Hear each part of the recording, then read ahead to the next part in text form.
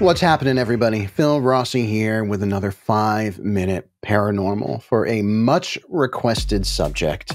One that I'm excited to talk about, but I feel equal parts apprehension because this is the tale of a place and of an experience that is very close to my heart. And in fact, was one of those experiences that really, really nurtured my interest and passion in the paranormal.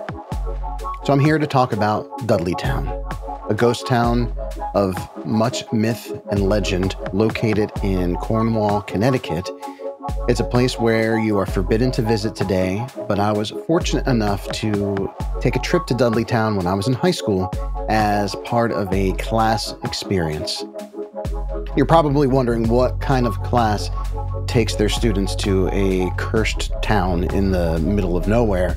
This was a class called Call of the Wild, taught by a teacher by the name of Bob Gillette, and who was just incredible. He was an incredible educator, and the basis of this class was nature and its relationship to literature and writing and the creative experience.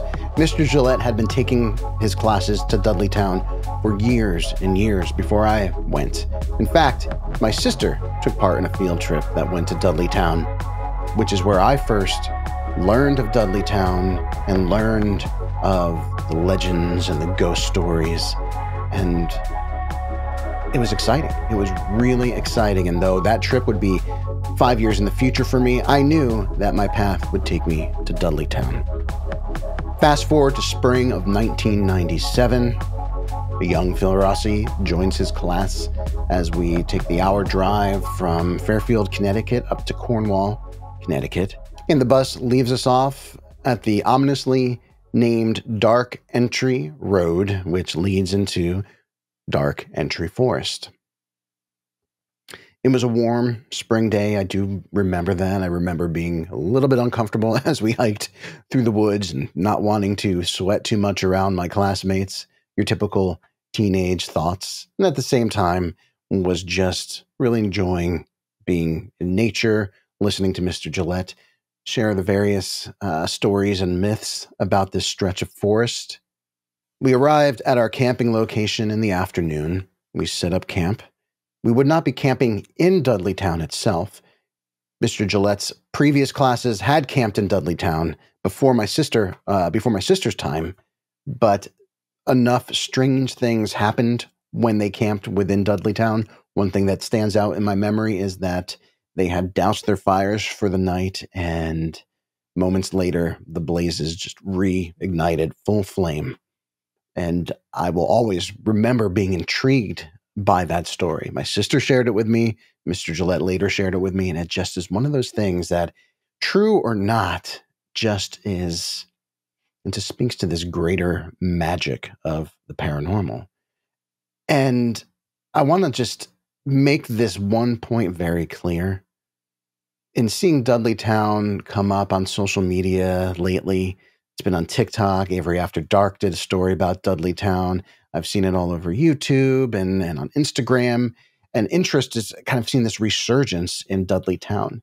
And it's got me to thinking, because I often think about Dudleytown. I often think about my adventures there.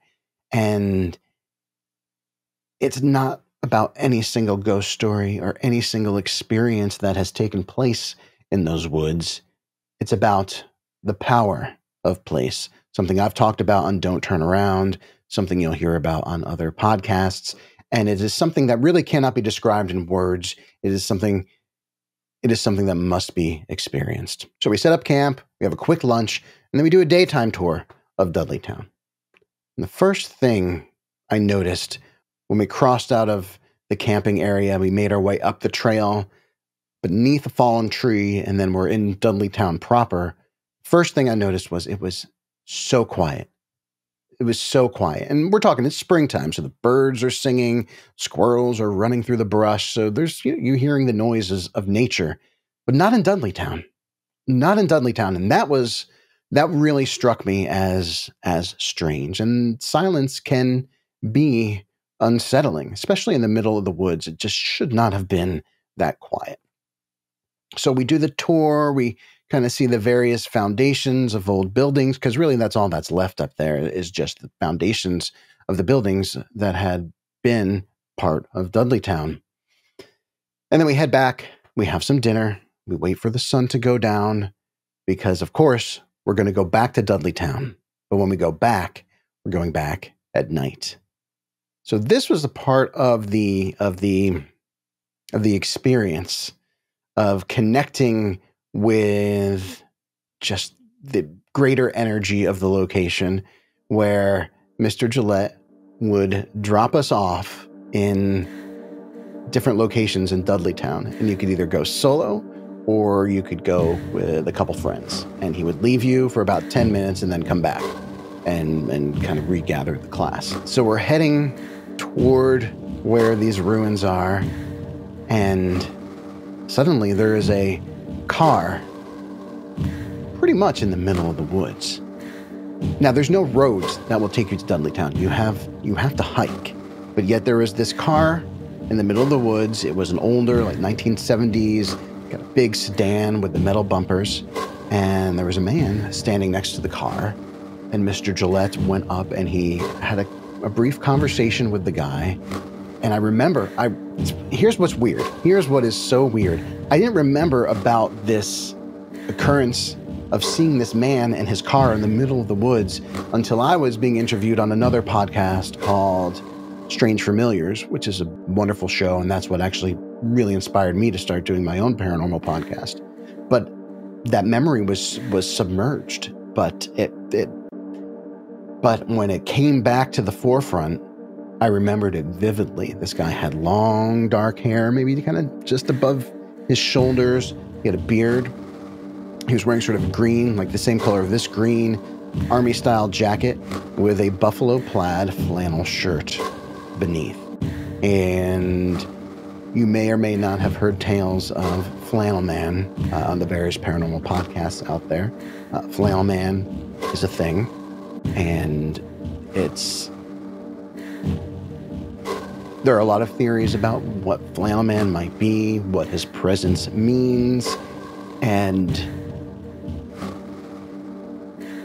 I'm not saying it was Flannel Man that we encountered in the woods there, but there was no real explanation for, one, why this car would be in the middle of the woods, two, how this car got there, and three, who was this man that was talking to Mr. Gillette. And I wish I could have asked him what they talked about. And what's interesting too is it had its headlights were on, yet we didn't see it until we were right up by the car. And it was dark. It was nightfall at this stage. And it made no sense. So we leave the man in his car and we are heading closer to the town, and then we stop. And Mr. Gillette just wants us to take in the silence. And as we're standing there, this pocket of cold air descends on our group. I mean, noticeably colder than it had been the rest of the day, and even that evening, noticeably colder than it had been on the other side of that fallen tree. And everyone remarked on it. We all felt that sudden change in temperature. And it wasn't a draft. It wasn't the day cooling down. It just a pocket of cold air just descended on where we were standing. And that was a great precursor to our solo experiences once we got into the ruins themselves. And I'll have to save that for the next 5 Minute Paranormal that I do about Dudleytown. If you've ever been to Dudleytown or have friends that have been to Dudleytown, we at OSI would love to hear about these experiences, and a great place to do that is in the comments section below. Don't forget to like, subscribe, and enable notifications so you know when more content like this 5 Minute Paranormal drops. So on behalf of us here at Old Spirits, I want to say thanks for watching. Thanks for being a part of this community. Stay safe, and we'll see you in the field.